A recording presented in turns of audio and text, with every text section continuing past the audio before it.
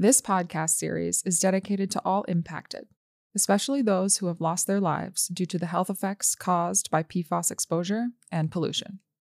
If I start with what is PFAS? PFAS is a very big group of fluoroorganic chemicals and polymers. They have what we call extraordinary properties. PFAS are industrial chemicals, and the carbon-fluorine bond is perhaps the strongest in the periodic table. It takes the energy of lightning to break it. PFAS are known as forever chemicals. The chemical industry knew that PFAS could be harmful. So it's used in places that folks don't think. It's in every pizza box that you've gotten a pizza in. It's in your coffee cup at your favorite coffee joint around the corner. It's in cosmetics. It's everywhere. PFAS chemicals are wreaking havoc on our health and environment. It's a really serious issue. So there's health impacts and there are environmental impacts. So many of them have been found to last essentially on geologic time. Difficult to remove, difficult to filter, and then once removed and filtered, difficult to dispose of. They have been found to bioaccumulate in people and animals and have been found in almost every living creature on Earth. We need to eliminate our apparent appetite for using PFAS. The environmental impacts are pretty potent. Many of us refer to these as forever chemicals.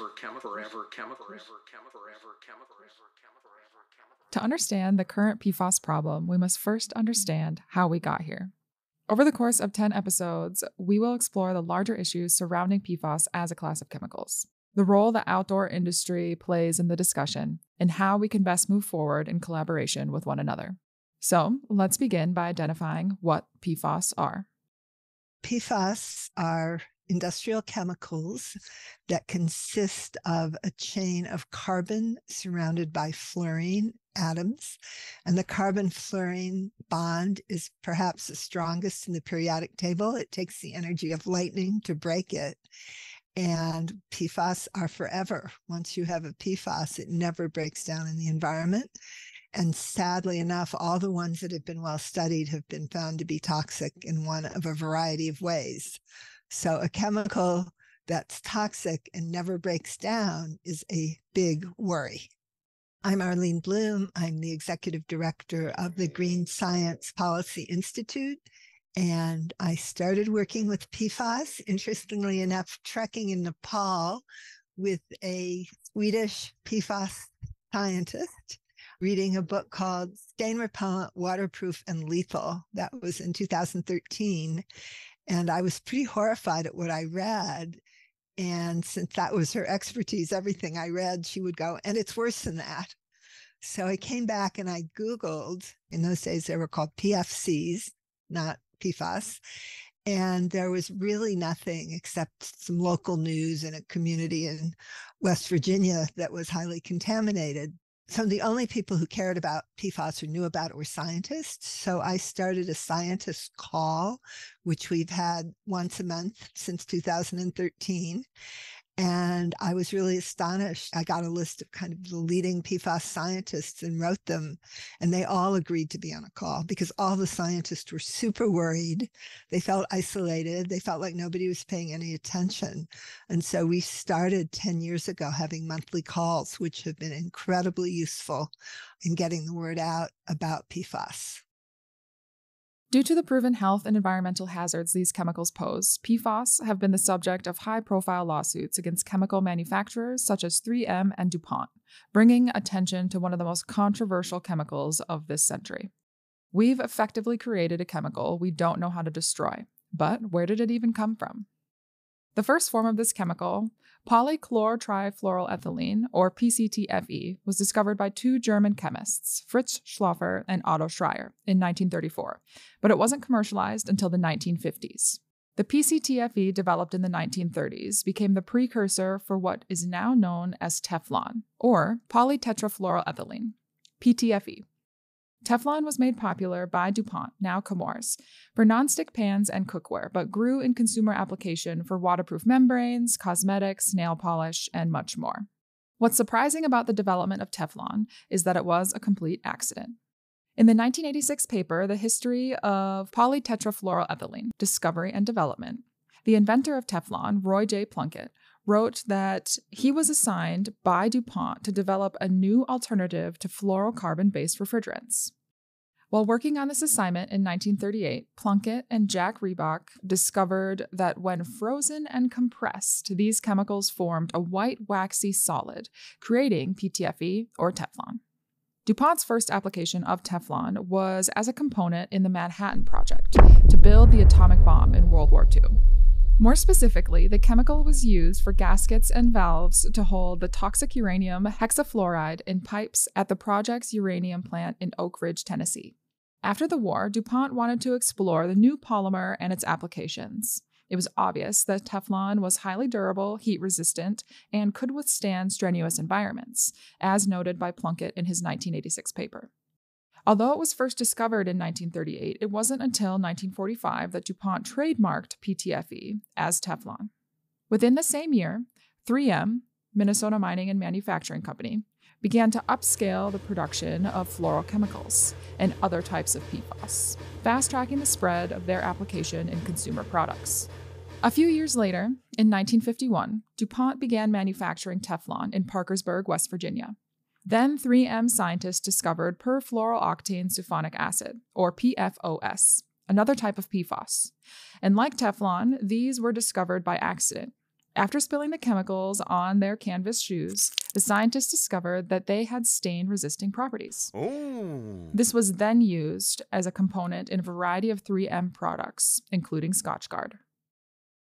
For decades, they were primarily manufactured by companies like 3M and DuPont, now Chemours, as well as other companies like Solvay and Daikin, among others. These are chemicals that are typically added to products to make them stain or water resistant. They have other uses as well. Those are two of the primary functions for the use of PFAS. Interestingly, the chemical industry, companies like 3M, knew that PFAS could be harmful to not only workers, but the public.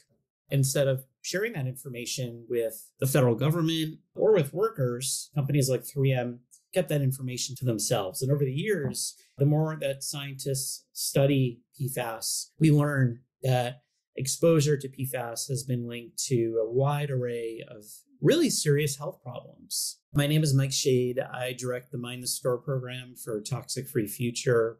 Toxic Free Future is a national environmental health research and advocacy organization that works to protect the public from exposure to dangerous chemicals like PFAS. We're headquartered in Seattle, Washington. We've been around for about 40 years, and we work at the state level and at the federal level to advance policies to safeguard U.S. residents from exposure to dangerous chemicals like PFAS. The first recorded incident, perhaps foreshadowing the dangers of these chemicals, occurred in 1944, when 3 DuPont scientists were exposed to PFAS chemicals, ultimately leading to their deaths. The tragedy was closely followed by the death of 2 other scientists from DuPont, who died due to an explosion. Despite these early signs of the hazards, fluorocarbons began to enter mainstream use, with primary selling points being convenience. I've got great news for you, and it's right under this macaroni and cheese. Now, glass ovenware comes with a Teflon finish, so now glass is not the cleanup problem it used to be. For no-stick baking and easy cleanup, look for the Teflon 2 quality seal from Bond. Teflon 2. Even publications like Popular Mechanics wrote about fluorocarbons in a way that bought into their user functions, and in a 1954 article they wrote, quote, "Consider, for example, the possibility of a lifetime lubricant sealed into your car engine, a house paint that just plain refuses to permit your house to burn down, pots and pans that literally push away scorched foods, detergents so effective a grease monkey's overalls will come clean in a few swishes." Unquote.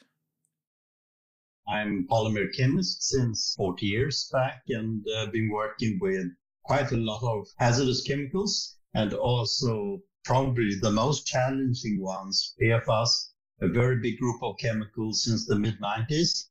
I'm involved and have been involved for decades in regulatory work in the European Union and also on a global scale in the Stockholm and Rotterdam Convention to phase out these hazardous, very unpleasant chemicals.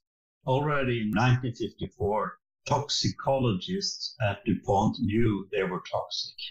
In 1961, 3M toxicologists concluded that PFAS could bind to proteins. So they have known for 60 years that these chemicals are toxic and they should be handled with care. Somehow, this knowledge was diminished somehow. So awareness, if you mean public awareness, has maybe the last 20 years, but it has been a well-known secret for the industry for 60 years. In just 2 decades, a laboratory accident turned into a discovery of a class of chemicals used in the atomic bomb to chemistry found in common household items. The science didn't stop there, though. In 1967, a fire aboard a U.S. Navy aircraft carrier, the USS Forrestal, killed more than 130 people. The fire started due to the accidental launch of a rocket into armed planes and loaded fuel tanks. After this tragedy, the development of these chemicals focused on manufacturing aqueous film-forming foam, or AFFF, a foam mixture that extinguishes fire. AFFF contains PFAS, which makes it highly effective against petroleum and other flammable liquid fires. And the effectiveness of these firefighting foams led to their use on military and civilian ships, in firefighting, and on airplanes and at airports. Hi, I'm Scott Wilson. I'm president and CEO of Regenesis. And Regenesis is a technology innovation firm that's been active for over 25 years now. And what we do is we focus on developing technologies to restore the environment. Much like a physician reaches for a pharmaceutical company or a medical device company for the tools to restore the body, what we do is we've developed technologies that engineering companies around the world reach for when they need to restore the environment. If there's a fire and you spray this foam on the surface of liquids, water, airplanes, whatever, it will snuff out the fire right away. They're highly effective. These foams are highly effective at stopping fires. Thus, they've been embraced for firefighting foams. They're also known as AFFF, which stands for aqueous film-forming foams. And they were marketed by several companies, manufactured and marketed by several companies for firefighting foams. They're actually the top mil spec. In other words, military really appreciates these foams to put out fires in critical areas like naval ships, aircraft carriers, hangars, these sorts of things. They're widely used on airports throughout the world. And one of the ways they get into the environment is by training at airports and actually just even residential firefighters. They very often have training areas where they dig a pit and fill it full of a flammable liquid like diesel fuel, light it, and then put it out with these foams at practice. And that's one of the ways that these chemicals get into the atmosphere and into the environment. Although the applications span far and wide outside the outdoor industry, one question I had to explore was how PFAS entered the world of outdoor recreation. During the development of Teflon, applications to fabric and textiles were included as early as 1946. 10 years later, 3M Scotchgard was introduced as a stain and soil repellent for wool, and the application within the world of textiles grew from there and expanded into fabrics well known in the outdoor industry for their waterproof capabilities. One of the early adopters of PFAS chemistry in textiles was the founder of W.L. Gore and Associates. According to their website, W.L. Gore and Associates was founded by Bill and Vive Gore in 1958. After Bill left his job at DuPont, Bill saw the, quote, untapped potential of PTFE and worked over the next decade to create new innovations, such as the ePTFE Gore-Tex liner. Gore's first product was a PTFE-coated flat cable, used in things like underground water lines and within the world of the first supercomputers. Bill knew that there was more potential, so they kept pushing to find new applications for this chemistry. In 1969, Bill and Vive's oldest son, Bob, began experimenting with PTFE by attempting to stretch it up to 50% to fulfill a large order for pipe thread tape. At the time, it was believed that PTFE could only be stretched up to 10%, though. Bob's original stretching techniques were failing, leading to frustration, and eventually Bob yanked the rod of PTFE, resulting in it stretching to a full length of his arm span. The result was an expanded PTFE that retained the original diameter but became soft and pliable. It wasn't until 1976 that expanded PTFE, or ePTFE, entered the market, creating the fabrics we now know as Gore-Tex. These fabrics were used in jackets and other textiles to be breathable, waterproof, and windproof. Yeah, my name is James Pollock. I'm an environmental attorney at Martin Law. We're an environmental law firm. We purely focus on environmental issues, and we've been working on PFAS for the last decade or so. Started out mostly in the drinking water context at our firm. My practice focuses, though, on consumer products, regulations, and compliance for consumer products.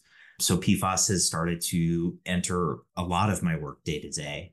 My clients include a number of large brands in the outdoor industry, apparel manufacturers and retailers, footwear, as well as food products manufacturers and furniture manufacturers are the main categories that my client set fits in. PFAS has been a pretty big part of my work nowadays. PFAS has been around since about the 50s, 60s, when it was first developed. It was quickly discovered how useful it could be in a number of different contexts in consumer products as well as industrial processes.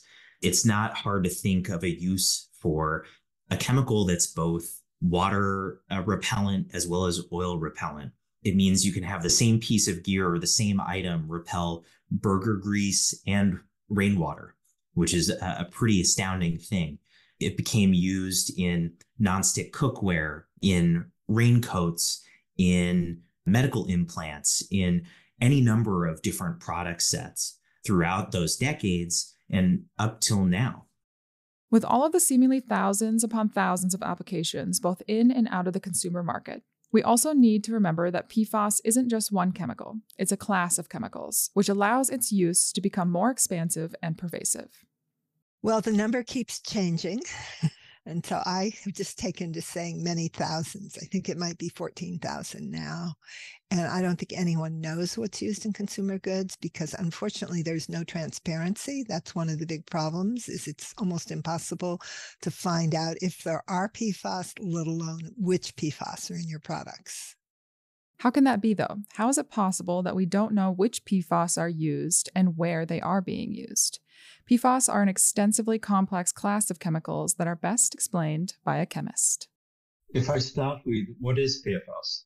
PFAS is a very big group of fluororganic chemicals and polymers.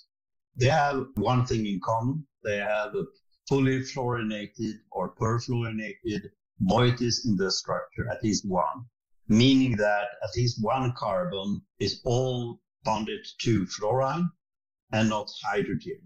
At least one. And then, of course, there could be more moieties added to the structures. Due to this bond, the fluorine-carbon bond, they have what we call extraordinary properties.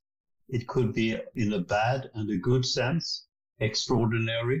The carbon-fluorine bond is the strongest we know in organic chemistry.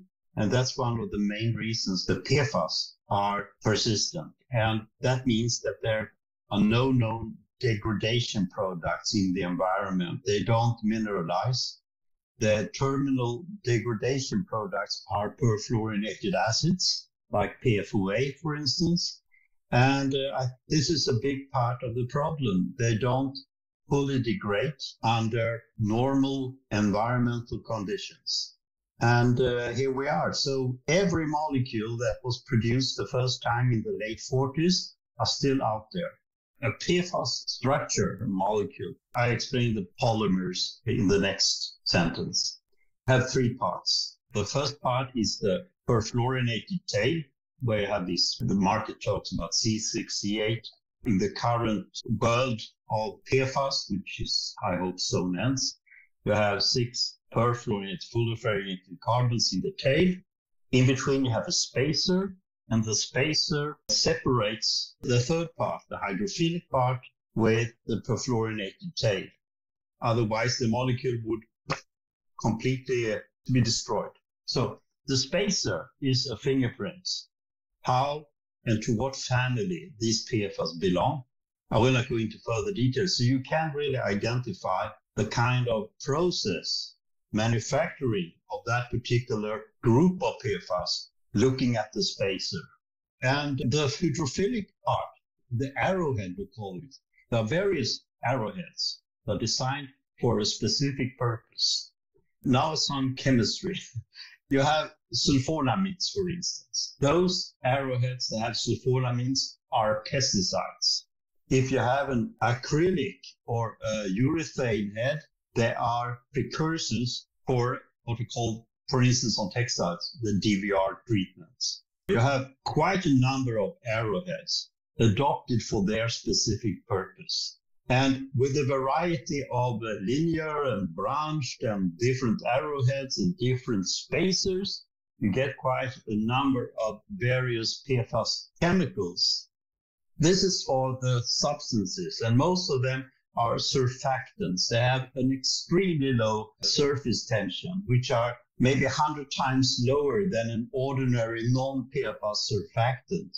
So that's why they are used. They're very efficient in certain industrial processes as dispersants, as emulsifiers, etc., etc. And then we have the other big group, the polymeric PFAS. We have the fluoropolymers, for instance, PTFE, that makes the basis and the functionality of these microporous membranes. You have side chain chlorinated polymers that are very different. They are structures that are reacted on, for instance, a textile surface, vertical to, now it looks religious. No, vertical to the textile surface, and these perfluorinated tails, they stick up from the surface, and they make this oil and water repellence property, among other things. And we have these oils, we have these perfluorinated polyethers. They are actually polymeric. They are oils used in different kind of construction and lubricant applications. They are polymeric. That's on this discussion. And they are not really used in textiles, but they're used in machinery and this kind of stuff. So you have a variety of designed PFAS for their very specific purpose. And this makes it so hard to list every specific kind, at least when you have a bit less than 12,000 PFAS with CAS number. You have 3 or 4 times more without CAS number. And we think this is just the tip of the iceberg. So me working quite regular with the challenge of PFAS. I've only looked at a small dot in the whole universe of PFAS. And I learn something new every day. From the discovery of per- and polyfluoroalkyl substances in 1934, the chemistry has come a long way. And while the innovation of this class of chemicals has been astoundingly effective in applications like firefighting foams, waterproof rain jackets, and Teflon pans, our appetite for convenience created a toxic chemistry we may have to live with forever. In the next episode of Forever Chemicals, we'll dive deeper into how the controversy surrounding PFAS grew into a global health crisis and how it has persisted in manufacturing to this day. If you want to learn more about what PFAS are, where they're found, the proven health effects, how you can limit your exposure, up-to-date news on PFAS, and how to get involved in PFAS regulatory efforts, visit toxicfreefuture.org, foodandwaterwatch.org, or pfascentral.org. SnapLink Consulting provided expert fact-checking and guidance for the creation of this podcast. SnapLink Consulting provides corporate sustainability strategies and ESG support across a broad range of industries, including apparel, footwear, home furnishings, software, cosmetics, professional services, and more. Head to snaplinkconsulting.com to learn more and contact the experts to guide you through complex topics like CSRD, PFAS, greenhouse gas assessments, SBTI, CDP, EcoVadis, B Corp, and many more compliance and certification frameworks. Forever Chemicals is a Black-Footed Ferret production. All the source material for this episode can be found in the show notes or at theoutdoorminimalist.com/Forever Chemicals. As an independent podcast, we rely on listener support as our primary avenue for funding. If you like this show and our other content, consider donating to our GoFundMe. The link is in the show notes.